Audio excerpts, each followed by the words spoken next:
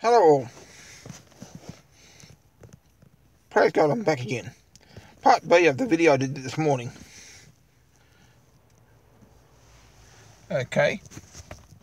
The time is 15:30, Monday the 6th of June 2016. I was talking about natural catastrophes.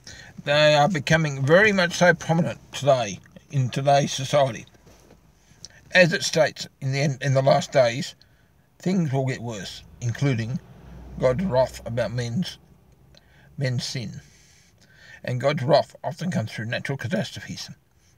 There's been rainstorms up the east coast of Australia at the moment, the last few days.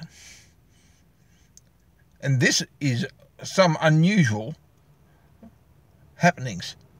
There's earthquakes, there's rainstorms, there's floods, there's hurricanes. There's all forms of things happening at the moment. And I believe it's not climate change. I don't believe in climate change. I believe that's a lot of garbage. Watch one of the videos I put online from Christopher Monkton and a couple of other people. I'm putting them back online. I keep on putting them online. The same thing with Sparkles a Pony about homosexual vilification laws. They are being abused as well. There's pedophilia through the gay groups, and that's all part of this coming Agenda 2030. Well, mate, we look at all the weather patterns. The weather patterns are going bizarre, very, very, very bizarre. Pensacola in America, Florida in America,